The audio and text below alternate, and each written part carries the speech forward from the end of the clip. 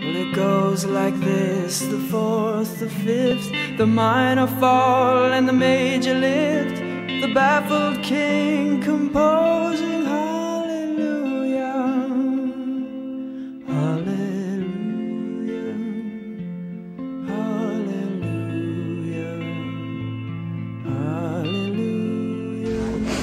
All right, my name is Laurie Lee, and I appreciate the fact that I could be here today. She said it was an honor for y'all to hear me speak, when in all actuality it's an honor for me to be here. I always wanted to be a teacher when I was growing up. It was something I dreamed about every night, you know, planned on, fought for, and it didn't happen. And I'll explain the reasons why in a few minutes. But so now I get to stand in front of people and I get to teach. And so that's like a dream come true for me. So it's actually my honor to be here today. What I'm going to do is that I'm going to give you a session just like I would give to anybody else, because I know this is the field that you work in. I know that every day you come and you try to help people, you know, not get infected or help people who are infected, and that's way cool. But I want to talk to you about your personal lives. And so I'm going to try to reach you on a personal level, not just a professional level, but a personal level, because we all tend to forget in our personal lives that we're all at risk, okay? I've been doing this for about 25 years now. I don't think it's ever gotten old to me. I still get nervous, so bear with me. What we're going to do is that we're going to talk about HIV and AIDS first. I'm going to teach you about what it is and what it isn't. I'm going to teach you a little bit about what the illness does to the body. And then we're going to go into another historical aspect of HIV and AIDS, so you'll understand about a little bit of the history on it. And then we're going to go into a whole nother part of it, okay? But let's talk about this, okay? HIV. Does anybody know what HIV stands for? It's an acronym. It actually stands for something. Can someone tell me what this stands for? Human. Say it. Say it out loud. Human. Oh, very good. H is human. That means that it's a human virus. Yes, cats can get a like virus, monkeys can get a like virus, but it's mainly specifically a human virus. People pass it from one person to another. The I stands for immunodeficiency. Does anybody know what immunodeficiency is? It means that you have a deficiency in your immune system. The very thing that protects you day in and day out, that protects you from germs, bacteria, viruses. You have a deficiency in it, okay? Immunodeficiency. And then V is virus. The difference in this virus is it's a retrovirus. There's a lot of different viruses in the world. There's colds, there's flus, there's things like that. There's chickenpox, there's measles, mumps, all kinds of viruses in the world. The specific thing about the HIV virus and a couple other viruses is that they're considered a retrovirus. And what that means is that they mutate. Once they get inside your body, they start to change. They change your actual RNA to DNA. And I know that it doesn't make a whole lot of sense, but I'll explain how that happens in just a minute. Once this gets inside your body, the HIV virus, and we'll talk about how that happens in just a minute, it starts to do all kinds of crazy things. It affects the very thing, like I said, it protects you day in and day out, your immune system. Right now, most all of you in this room have a healthy immune system, and you have a immune system that's based on your T cells. Your T cells are like the generals of your immune system, okay? They're the very thing that when a bacteria or a germ or a virus gets in there, they go, oh my God, something's in our body. And they send out a message to your body. And what happens is white blood cells and all these other crime-fighting things and bacteria-fighting things rush to that area. Well, HIV virus is a little different in the fact that it attacks the very thing that is supposed to send out that message to your body. And that's called a T cell. And I'm not an artist, but I'm going to show you exactly what it does here. Let's pretend this is a T cell, okay? And inside your body, you have anywhere from 800 to 1,200 T cells, okay, per milliliter of blood. Once this happens, this HIV virus gets inside of this T cell, and what happens is it goes in, it actually has to attach itself to a particular receptacle. You have receptacles all around this T cell, okay? There's only one receptacle on this T cell, which makes it a very fragile, thing. Once it gets inside of here, it goes inside, and this T cell becomes like a mini factory. And it starts reproducing all of the HIV virus. And when this HIV virus comes, and it fills up this T cell, what do you think happens to that T cell? It dies. it actually literally eats this T cell. And when it eats it and it dies off, what do you think happens then? Exactly. It splits open. And all those HIV viruses that have been inside of here, they go out and they start attacking the other T cells. And when all your T cells are gone, when all of them have been destroyed by the HIV virus, that's when you're considered to have AIDS. AIDS is a very lengthy process. It could go from 5 to 10 to 15 years or more. We don't know why it differs in people. It's probably because they do drugs, they do alcohol, they do different things, okay, that affects their immune system. But once it's destroyed and all your T cells are gone, you're considered to have full-blown AIDS. This is the AIDS. This is the end stage. This is the terminal stage of disease that's gone on for a very long time. Does anybody know what this stands for? AIDS? Iron deficiency. I'm not going to spell it all out.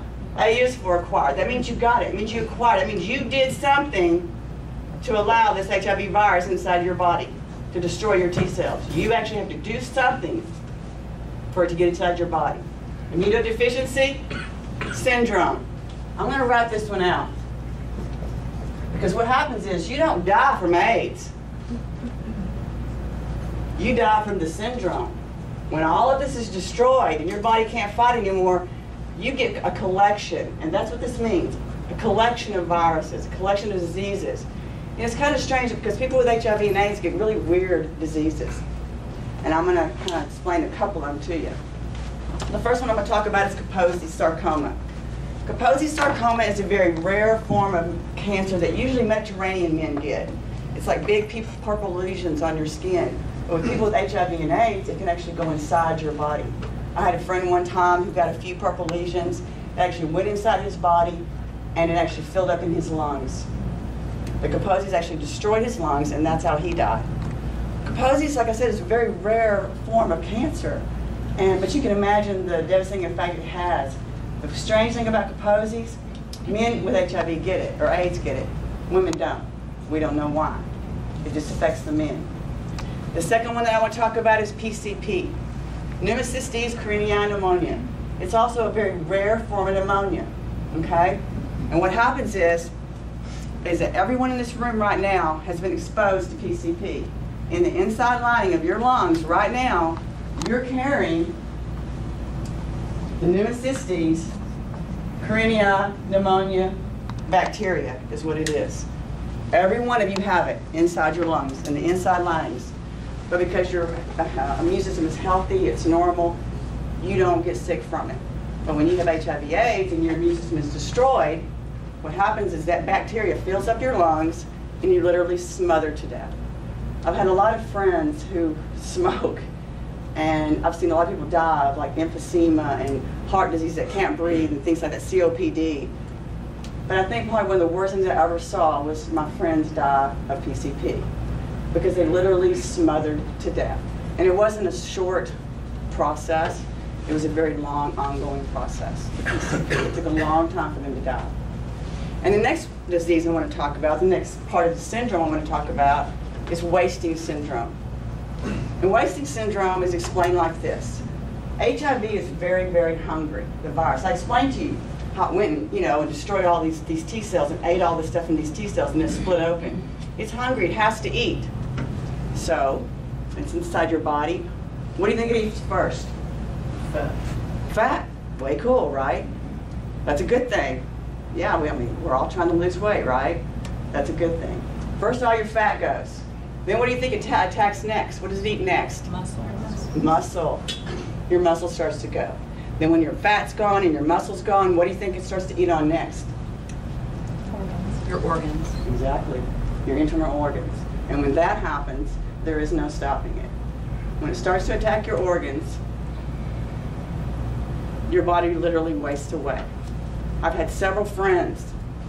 I've actually, myself, you can see what size woman I am, that were over 6 foot tall, weighed 200 pounds, and when they died, they weighed 60 or 70 pounds. I could literally pick them up myself and carry them around. Big, grown, strong men. Wasting syndrome, probably to me, is probably one of the hardest, most difficult ones to deal with. There is no treatment for it like there is Kaposi's or PCP or any of the other syndrome and diseases that people with HIV and AIDS get. There's no cure for this one. Because you have to have your muscle, you have to have some kind of fat, and you have to have your organs. And when those are gone, there's no stopping the HIV virus from attacking everything else and eating the rest of you. You literally are eaten from the inside out, okay? And those are just very few of the hundreds of diseases that people with HIV and AIDS get. I just want to kind of highlight a couple of the really, I guess, really bad ones that, you know, people suffer from. PCP, you don't see a whole lot anymore. Kaposi's, you don't see a whole lot anymore. But you still see the wasting syndrome. You see the people with AIDS come in here, the people with HIV, and they can't maintain their weight. That's why we give them Ensure and things like that. Okay? Now, let's talk about how this virus gets inside your body. There's 3 ways this virus can get inside your body. Anybody name one? Blood to blood. Blood to blood. Very good. Now in blood to blood, there's some specific ways you can get it. What are those? You say blood to blood, but what does that mean? Sharing needles. Sharing needles. Okay? Let's put needles. What else? Sex. No, it's not blood to blood. Oh, blood to blood. Well, Blood to blood. Needles. Transfusion. What else, y'all? organ transplant. Yeah, but that'd be part of the transfusion too. But let's put organs, okay? Organ transplants. But there's also a couple of simple ways that you aren't thinking about. Well, if we work in a field with a needle stick, or if we happen to have an open. Exactly. Needle stick. Well, Nurses, doctors, things like that. There's some other ways though. Think about it, y'all. Every day in Corpus Christi, somebody gets one of these. What do you think it is?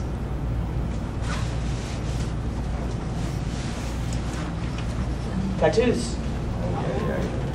You have a lot of people who give themselves tattoos. A lot of people do home tattoos and things like that. That's very risky if someone has HIV. Now, if you go to a reputable place and you check out their cleaning supplies and they clean all their instruments, that's cool. How do you know that? How do you know someone does that? That's blood to blood. If someone else's blood is on that needle that they use that instrument and they go to use it on you and they haven't cleaned it, that's transmission. Okay? I have a question. Yeah. Like when you go and have your nails done, and they use the clippers or the cutters, if they're not sanitizing them or using new packages, that's another way you could possibly get it, right? It's possible. There's probably a very minute amount because what happens is when you talk about a needle, the blood actually kind of goes up into the needle, and so it's protected. Okay. If it's actually just like on, like say it's on the little cuticle thing that push your things down, that's exposed to air, so it's going to die quicker. So while the probability of it happening is not, you know, very conducive, it's very, very low, okay, to be able to transmit it that way. It's not impossible, okay? There's one more thing, y'all. When I was growing up, guys getting their ears pierced got real popular. And we would all have ear piercing parties. We'd all sit around in big groups, and we'd sit there and pop each other's ears. Well, if we didn't clean the needle, we're all using that same needle, you got a bunch of kids sitting around, you know, doing each other's ears, that's blood to blood, okay? So let's put ear piercing. Or let's say you go to a place, doesn't clean their instruments. Again, that's blood to blood, okay? Needles, transfusions, organ transplants, tattoos, and ear piercing. I always tell my high schoolers and my junior high schoolers, you know, hey, don't sit around and tattoo each other. You know, don't use the same needle. Don't use the same needle if you don't pierce your ears. Go to a reputable place and get it done, okay? I always ask the kids too, I'm like, okay, now raise your hand if you know anybody your age who has a tattoo. They all raise their hands. Well, in the state of Texas, if you're under 18, you're not supposed to do that. I mean, you're not even supposed to be able to go into a place and get a tattoo. So that tells me they're getting home tattoos, or they're doing it to each other, okay? The same thing with the ear piercing. Now we talked about blood to blood. What's one more way you can get inside your body? Sex. Our favorite. We're all humans, right? We're all sexual creatures.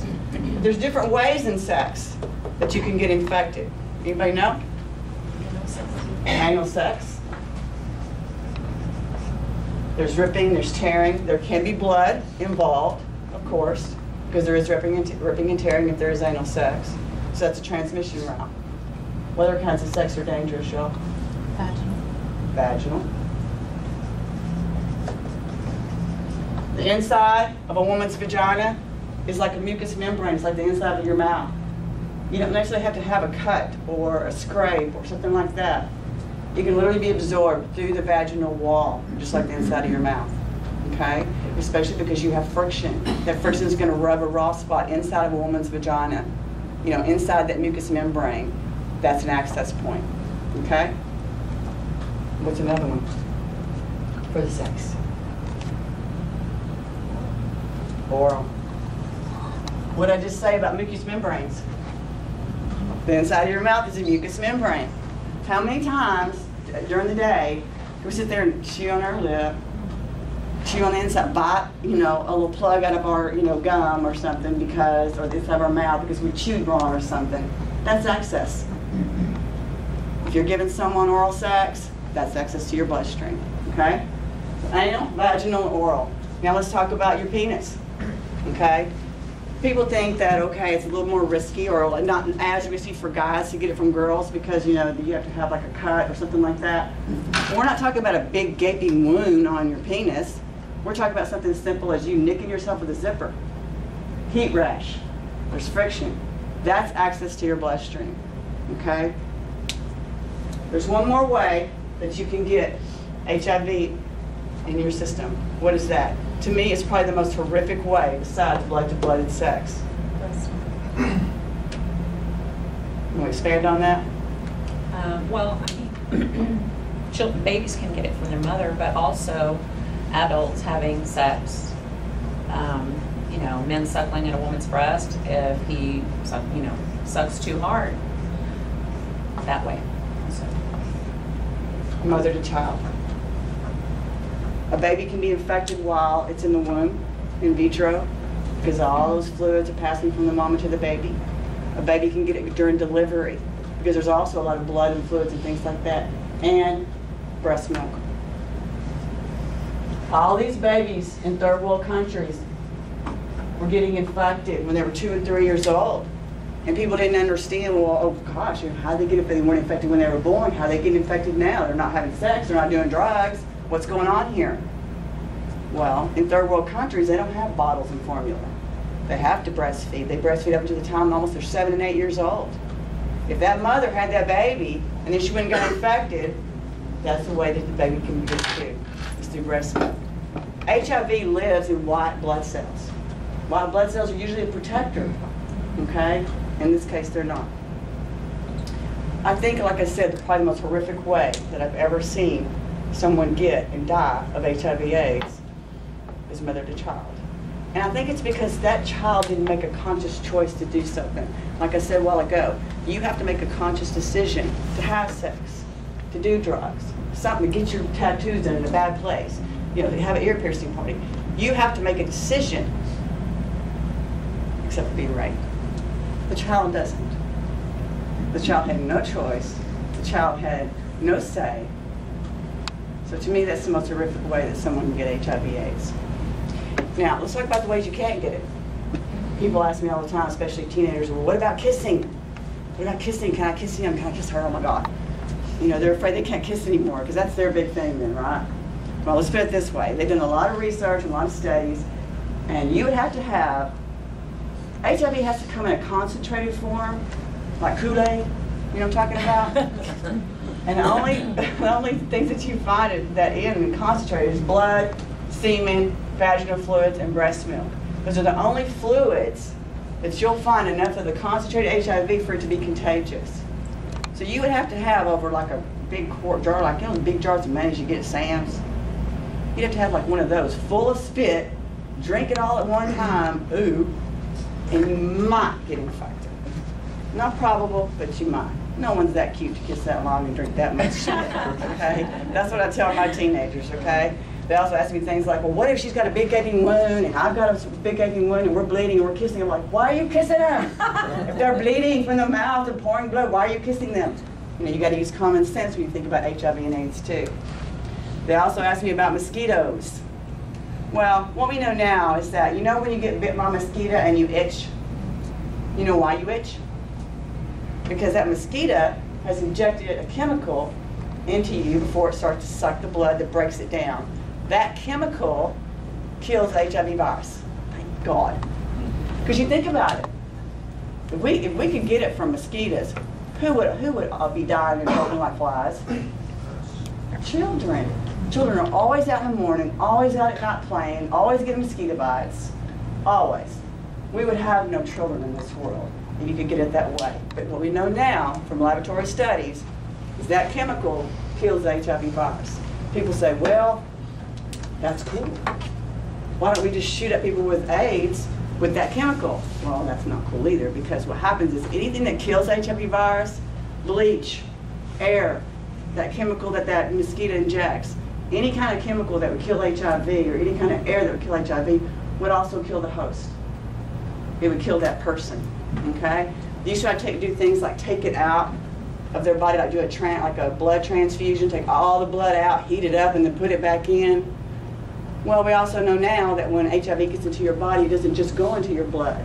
It goes into everything that you have. It goes into your bone marrow, it goes into your bone, it goes into your tears, sweat, saliva, feces. And if you were to test all of those in a person with AIDS, they would all have trace amounts. But as I said, blood, semen, vaginal fluid, and breast milk are the only ones that are concentrated enough for it to be contagious. Okay? Now, what can we do? What can we do to protect ourselves? What do you think? Not have sex? That's not realistic, is it? We're all sexual creatures. We're all sexual human beings. That's not realistic. We have a need to procreate. That's what we do. That's the way we're designed. So people are going to have sex, so what can we do? Get tested. I heard someone say safe sex. There is no such thing as safe sex. There is this, though.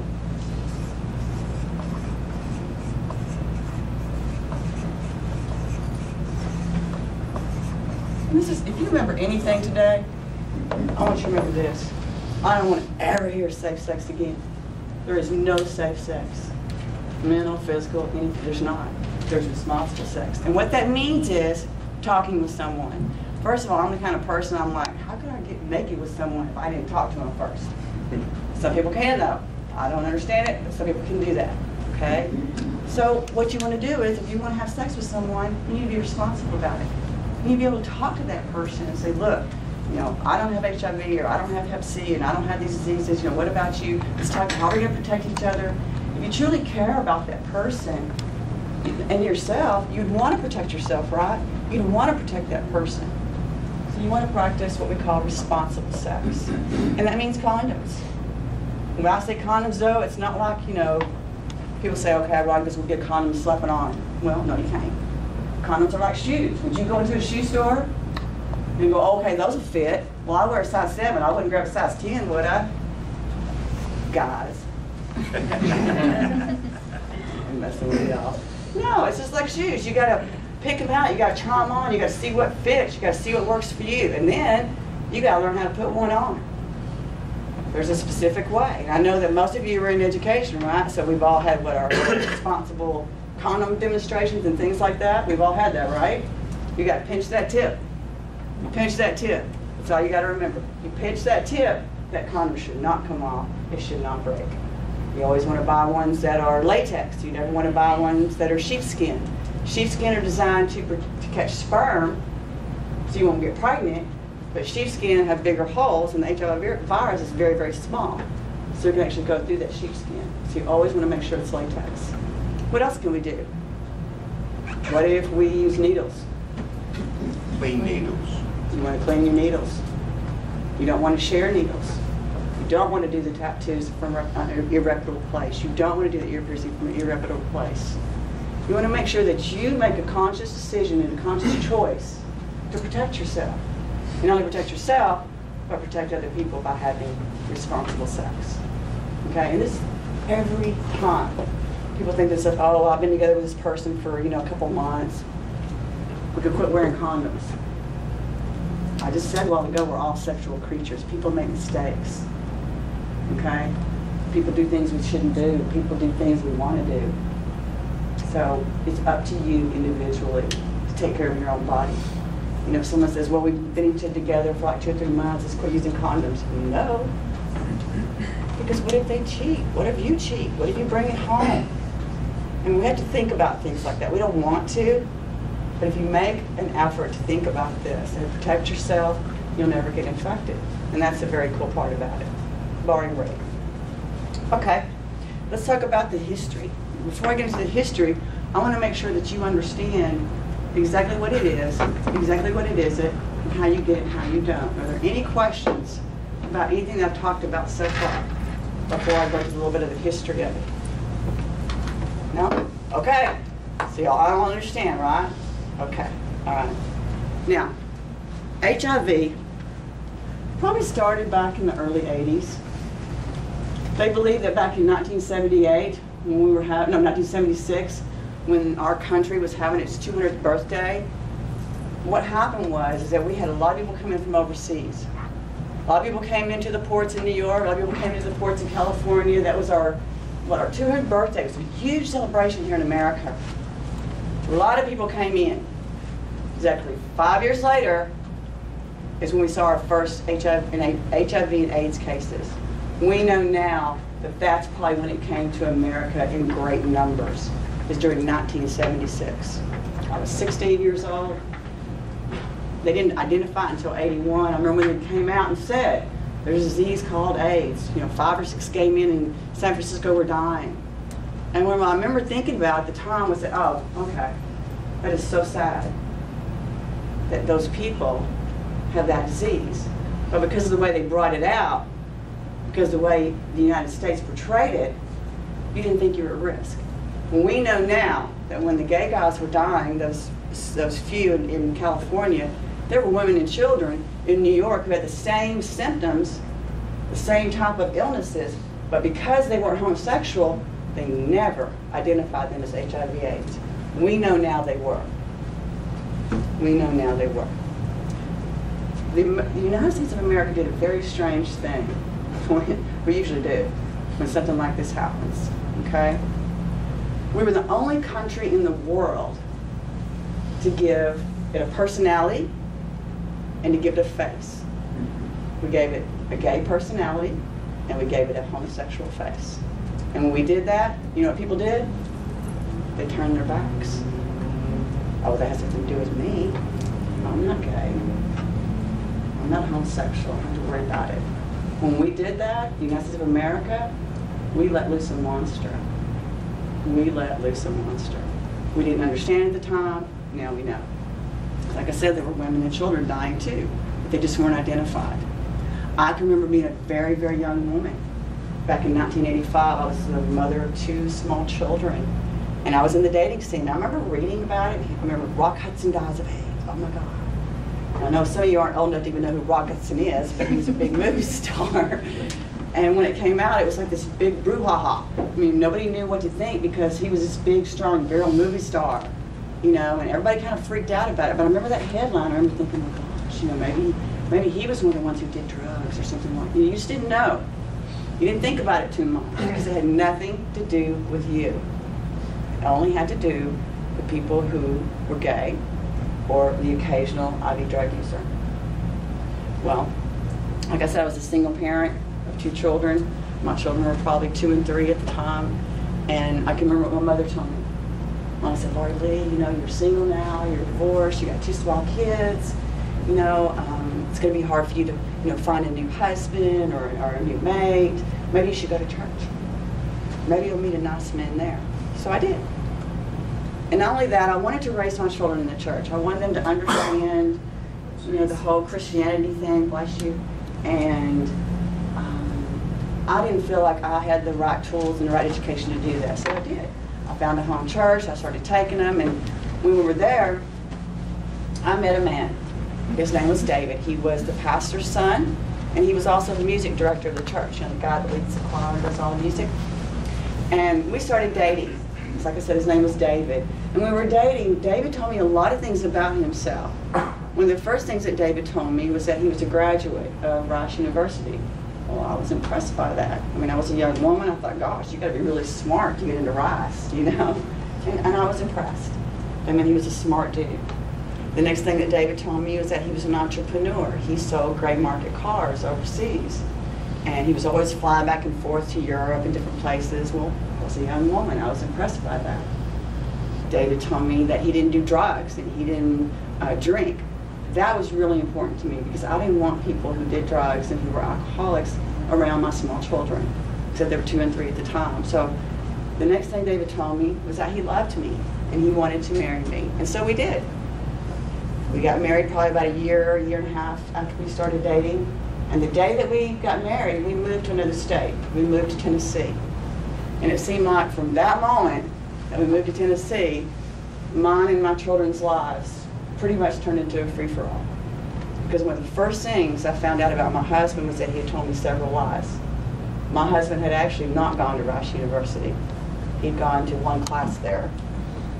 But he'd actually been in prison during the time he should have been in college. And he'd been in prison for embezzling. I also found out that my husband found a needle in our bedroom one day laying on the floor. And I couldn't understand why this needle was in our bedroom because I had never seen a needle like you get a shot with or something like that outside of an office, a doctor's office. And I remember asking David, I was like, oh my God, where'd this come from? Oh, you know, how could this be here? And he said, well, I recently joined a club and I'm using steroids. Well, this was long before Lyle Alzado, and I'm sure a lot of young people don't know who he is either. But he was a famous football player, and he used steroids, and he got cancer. He got really bad cancer. And that's when they started correlating steroids and cancer in men, okay? But this was before then. So I remember telling David, look, I don't care what you're using, but you can't leave needles laying around because whatever it was about their set would have gotten a hold of it. What if they would have got stepped on it or something? They could hurt themselves. And the next thing I found out about my husband was that I thought that we were doing fundraising for churches. We would go all over the Eastern Seaboard, and we were doing pictures, directories for churches. Well, what I found out was that David was using his biblical knowledge, because I told you he was a pastor's son, and he was actually ripping the churches off. That was probably one of the hardest things for me to deal with, because in my head, in my heart, I couldn't even figure out, like, who can rip off Jesus? I mean, who can actually use that kind of knowledge and rip a church and rip God off? Because to me it was the same thing, you know, ripping Jesus and God off. And I was totally devastated by these lies. But the next lie was the one that probably hurt me the most. Was I found out that my husband was having an affair with an 18-year-old boy. That one was quite shocking because I didn't understand homosexuality. I had never been exposed to it from what I understood. I knew nothing about it. All I remember thinking in my head when this 18-year-old boy came to my house was that, oh my God, I married a homosexual. Well, I didn't want to be married to a homosexual. I didn't want to be married to a liar. I didn't want to be married to someone who had presented themselves to be something they weren't. And so you know what I did? I decided to leave David. And I don't know why I did this, but I remember it was on my 27th birthday. I was standing in front of the mirror. I was getting ready to go to work. I was working 3 jobs trying to take care of the children because David was useless as far as working. And I heard a commercial in the background. The children were in the living room watching TV, cartoons. It said, aim high, Air Force. So that's what I did. I thought, that's what I'm going to do. I'm going to join the Air Force. And so I did. On my 27th birthday, I went down to the recruiting office. I joined. And I can't explain it to you other than to say to you that, thank God we live in America, because all I kept thinking about was that all these horrible things are happening in my life right now, and my marriage was falling apart, and I found out that he wasn't just having an affair with the 18-year-old, but it was a whole bunch of different people, and all I wanted to do was just leave him and get away from him. And so I thought, okay, I'll join the Air Force, you know, I'll make a career out of it, I can take care of my children, it'll provide a future for us. And I can remember the day that I was sworn in. It was actually the children's birthday of our Constitution, not of our United States, but the Constitution. They were having all these big parades and stuff outside. And I remember feeling so honored to stand there and pledge my oath and my life to the United States, to protect it, to protect our president. And I remember thinking, God, you know, only in America can your life be so bad, and then you can just turn it around. And then all of a sudden, you have your whole life right there in the palm of your hands. It's just waiting for you. And that's how I felt. I thought, oh my God, this is so exciting. You know, I'm going to go into the Air Force, do this, do that, take care of my babies. And I was so, so thrilled and excited to be able to do this. And I even remember taking my physical and having to lift 100 pounds, which is probably the hardest thing I ever did in my life, because I'm a small chick, right? But I even did that because I was so determined to do this. Well, you know what I did next? I had long hair about down to here. I went and shaved my head. Like Demi Moore, I guess, in that show. I don't, this is for her movie, okay? But that's what I did. Because I thought, you know, I have long hair. I don't want to get in trouble in the Air Force. I'm going to cut all my hair off. And I did. I shaved every bit. It was like this long all over my head. Well, about 2 weeks after that, and about 2 weeks before I was supposed to be shipped out, my recruiter called me and told me that they had lost my blood test. And they needed me to come in and take another one. So my recruiter came and picked me up. He took me to the big military processing center in downtown Dallas on Cadiz. We went in the front door, we started going down a long hallway, and we passed the lab. And I remember telling him, he was like a big Marine guy, because there's different, you know, enlisted guys there. And I remember telling him, hey dude, I'm supposed to go in here and get my blood test. He's like, no, you need to come with me.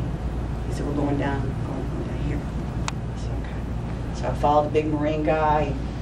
We get to the end of the hallway. He puts me in a little bitty room about the size of a small bathroom, about a half bath, and he locks the door. And he starts guarding the door. And I'm looking at him, and he's looking at me, and I said, well, maybe you have me confused with someone else, because I'm just here for a blood test, because I started getting kind of nervous as he and I in the room. And I started trying to talk to him. And I said, I need to go back to the lab and get my blood test, and you know, y'all lost it, and you know, I really need to get out of here. And he's like, he wouldn't talk to me, he wouldn't say anything to me, he just reached around and locked the door behind him. Well, that made me even more nervous. So I started kind of chattering with him, but he still wouldn't talk to me. He wouldn't tell me anything. He just stood up against the door like he was guarding it. Well, within about 5 minutes, another guy came in. He had a long white coat on. I'm assuming he was a doctor. I'll never know because I don't really remember this part too much. But he sat down and he started talking to me. He said, we brought you in here today because we wanted to tell you that you tested positive. I was like, cool. And he said, well, you tested HIV positive. And I was like, you see, because in my mind, he kept saying positive. Positive to me meant good, negative meant bad. So I kept thinking that he was trying to tell me I had good positive blood. And I had never heard of the term HIV before. So I kept thinking, God, this is great. I have good blood. This is why they brought me here today. I have good positive blood. And he's like, no, you don't understand. You don't understand. He said, what I'm trying to tell you is that you tested positive for AIDS. You have AIDS. I remember sitting there for a couple of minutes, just not even able to think, because all I could remember about AIDS was that Rock Hudson died of AIDS. All I could remember about AIDS was that they talked about some gay guys in San Francisco who were dying. And I didn't understand. But then immediately my mind went to the husband I had just left. And I thought, oh my God, oh my God. Not only did I marry a homosexual man, but he gave me AIDS. And I told that doctor, I said, look, I said, I'm 27 years old, and I have 2 little children. And this morning I was filling out my will. I was trying to be a good, responsible parent, right? And I thought, I'm gonna go to basic training, and just in case something happens, I need to have all my ducks in a row, right, and my paperwork in order. And that's what I had been doing that morning before the recruiter came, and I told him that. And he said, well, it's a good thing you were filling out your will. He said, because you have 6 months to 18 months to live, and then you're gonna die. I remember not being able to breathe. I remember not being able to speak. All I remember is them taking me to another room. And has anybody ever seen that movie Outbreak? You know those big hazmat suit things they have on? Well, there was a guy sitting there with all of his stuff all laid out on his table. Well, he was going to take my blood just to confirm it. Again, I had to do one more blood test just to confirm. And he had that big hazmat suit on, and I remember just thinking, oh my God. And it was weird because when I looked through his mask, he was sweating profusely. He was scared of me. There was this big Marine guy, and he was scared of me. And I remember thinking to myself, welcome to the world of AIDS. Welcome to the world of AIDS. I remember them taking my blood. I remember them taking me out the back door. They wouldn't let me go back out the front. The recruiter said, take her out of here, get her out of here, take her home. And they let me go outside. But when I got outside, there was 2 other Marines kind of like leading me, you know, to the car. And I remember just breaking away from them. And I remember going over to a fence and putting my hands through it. And I never said, why me? I never said that. I've never said it to this day. But I do remember saying one thing. I remember saying, God help me. God help me. What am I going to do? I have 2 small children. How am I going to go home and tell my parents that not only that life I had in the palm of my hands is gone, but the bottom had fallen out, but that I was going to die. Not only was I going to die, I was going to die of that disease, the one that everyone was talking about, the one that, you know, people were burning their houses down and kicking them out of town and taking their children away. It's all that kept running through my mind the whole hour and a half on the way home. Was who was going to come in and take my babies to me? What person was going to come and take me? They also were thinking about taking us and putting us on an island. I can remember, you know, within a couple of days, Mommy and I watching TV, and for Winfrey, they said, well, we're just going to take them all and put them on an island. We used to do lepers. I remember asking Mom, I'm like, Mama, how can they just come get me? How can they just like take me and just put me there and just take me away? And I remember Mama saying, over my dead body and over your father's dead body, will they ever take you away from us? I knew then that my life was going to be very different than most people with AIDS. First of all, my parents didn't turn their back on me. I remember telling Mom that day when I got home, Elizabeth and Seth started running out to me. Mommy's home, Mommy's home. I told you they were 2 and 3 at the time. And I remember screaming at my mother to keep them away from me because I did not understand HIV/AIDS. I thought, what have I done? Have I hurt my children? Have I given it to them? I mean, you'd heard about hot tubs and kissing and all these things, and all I could think about was, you know, blowing on their little bellies when I would play with them, and I thought, oh my God, did I give them AIDS like that? And I was just remember being so scared that I just screamed out at my mom, don't let them come near me. I remember telling Mommy that I had AIDS. I remember her grabbing me and just holding on to me so tight. You know how your mom kisses you and you feel like she wants to just take your boo-boo away? Well, that's what it felt like. My mom couldn't take this boo-boo away. Well, my father, he's a big, strong jock, never comes home early from work. He's in construction, right? Well, about that moment when I'm telling my mom I have HIV/AIDS and I'm dying, my dad comes pulling into the driveway. So I started begging my mom. I'm like, Mama, please don't tell Daddy. Please don't tell Daddy. I'll pack up my stuff tonight.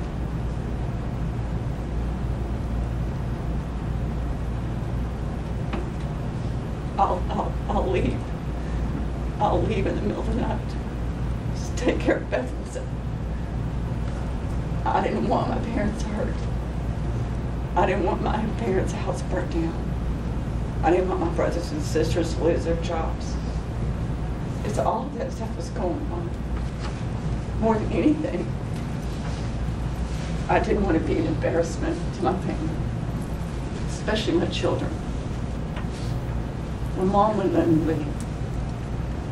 She wouldn't let me leave. She stayed up all night for the next week just to make sure I would not leave in the middle of the night. Because I wanted to. Because all I could think about was all the ways that I was fixing to hurt them if people found out. And I remember for the next year,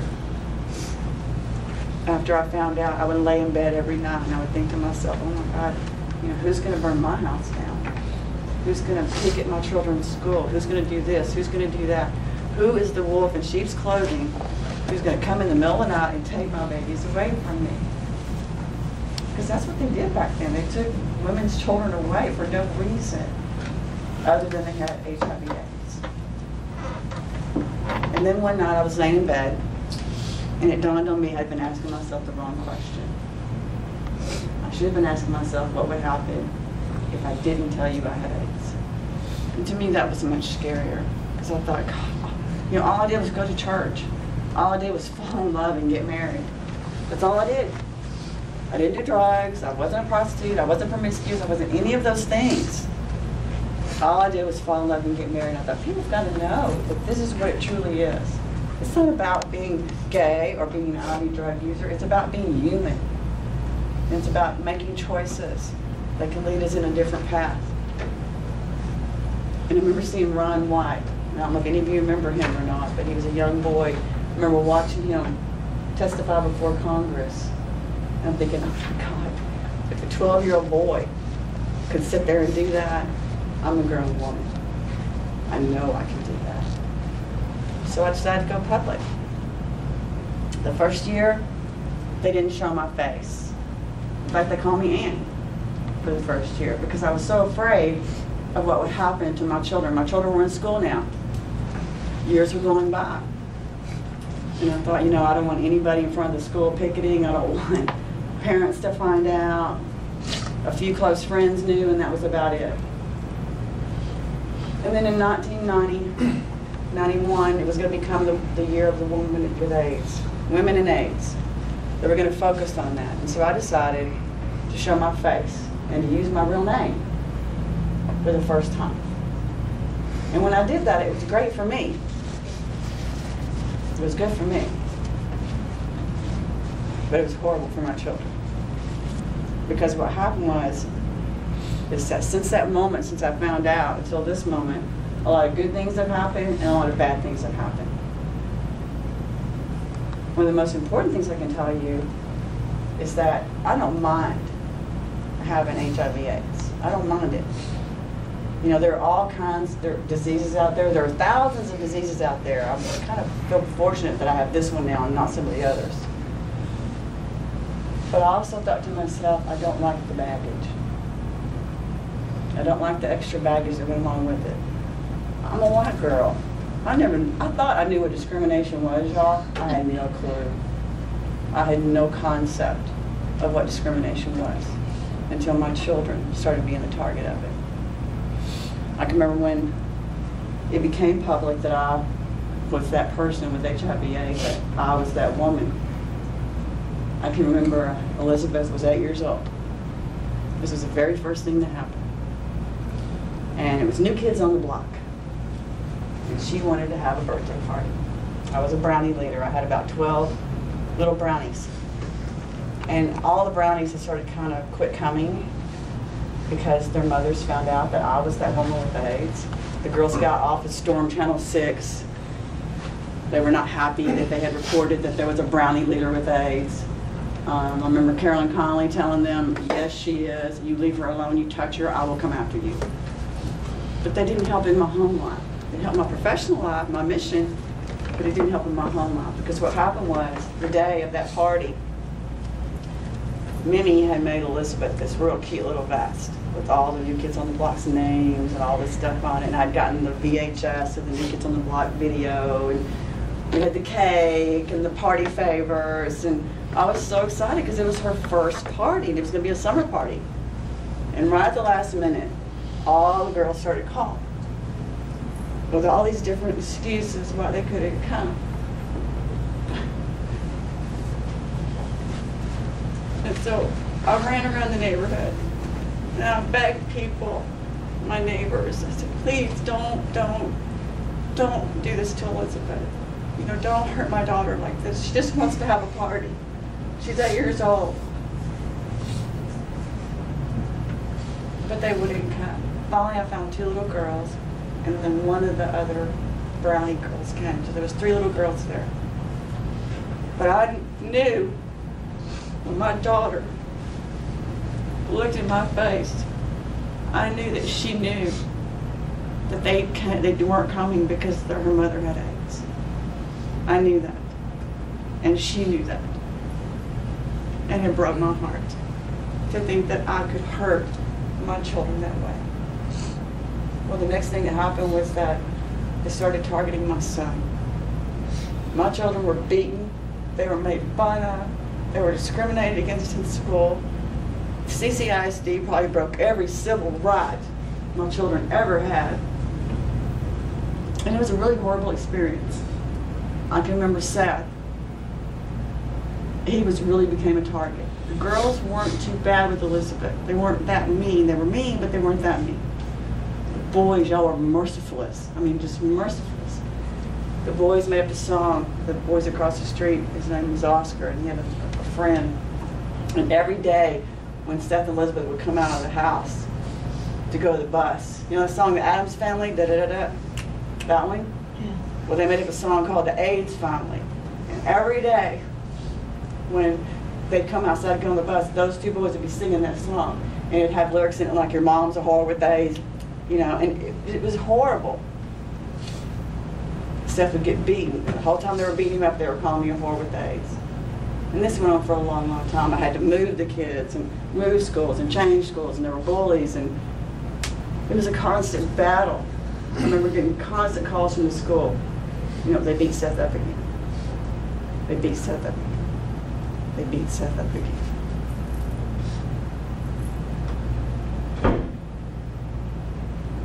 So while for me, my mission was going on, my children were being devastated. There were people who didn't want them in the school system. There were people who felt like it was their duty to tell other parents that my children played with, that, oh, my mother has AIDS. It was a constant battle. All I wanted was for my children to love me and be proud of me and not be ashamed of me. So I kept doing what I kept doing. And then finally, Elizabeth and Seth got in high school. And Seth got big. And nobody beat up Seth anymore. Because he put muscles on him and got bigger. And not that, I think in high school, kids kind of change a little bit. And Beth and Seth started making more friends. And friends started coming over to the house. But I think when I look back on that time, it breaks my heart. Even to this day, when I heard about the boy in Flower Bluff committing suicide because he was bullied, it broke my heart. Because all I could think about was the bullying and the horrible things that Elizabeth and Seth had to go through, all because their mother had AIDS. And like I said, a lot of good things have happened since that time, and a lot of bad things. I'm fortunate now, and one of the good things that happened is that I didn't die in 6 months to 18 months. This September 25th will be 27 years that I've been infected with HIV. I'm the longest surviving woman in America who has never ever gone into full-blown AIDS. You used to hear about those people, those 1 in a million people who would be carriers but never get sick with it. 1 in a million. Well, I would do my 1 in a million dance every day. I guess it worked, because I'm still here. I appreciate the fact that I can do this. Like I said, I always wanted to be a teacher when I was growing up. And when I was in the Air Force, that's what I planned to do, was go in and get my college education and get my teaching certificate. And it happened. But look, now my dreams still come true. I still get to come and talk in front of the class. I still get to teach. So my dreams came true. And not only that, my children today are beautiful. They're grown. They've given me 5 grandchildren. Elizabeth gave me 3, Seth gave me 2. They're the loves of my life. And I feel so thankful and so blessed to still be here, to still be fighting, to still be working my mission. And about 3 or 4 months ago, something extremely amazing happened.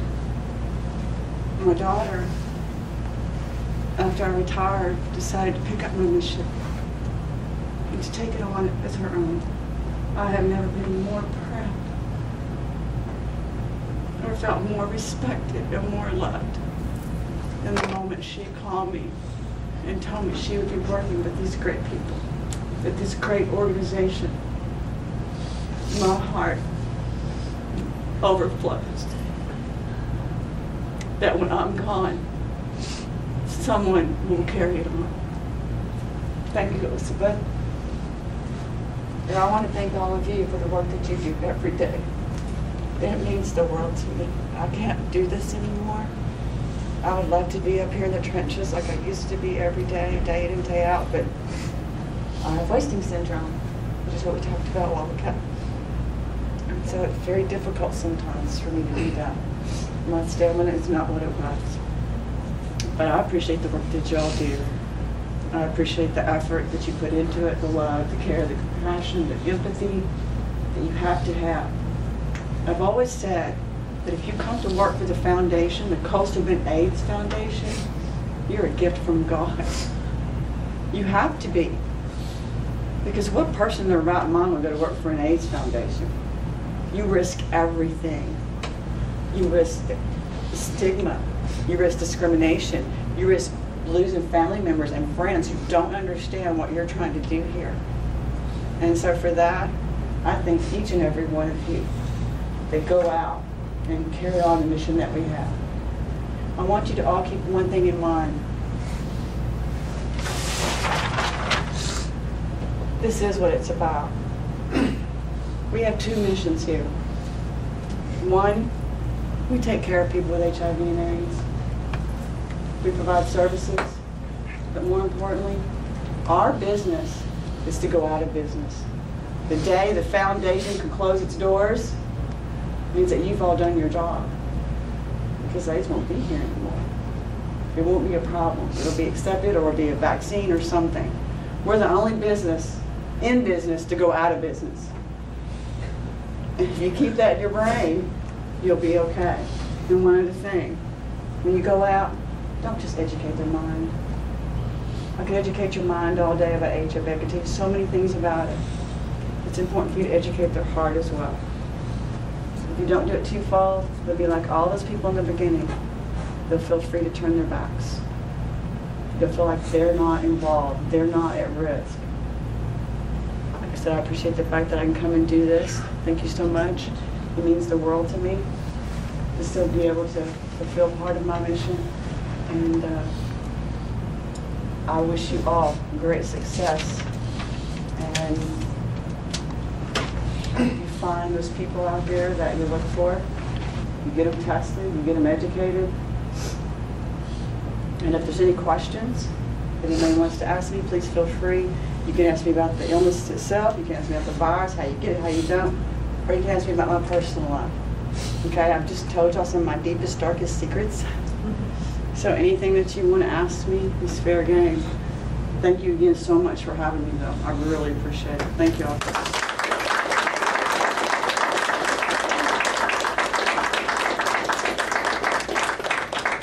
Are there any questions? Cool. Then I'm going to assume that all of you just had your vaccine, so I tell kids, if you have no questions, that means you know it, right? And as soon as you walk out that door, it's like you got your booster shot. You just got your vaccine. So if I see you over in the client area, I'm going to kick your butts. Thank y'all so much. I appreciate it. Turn the head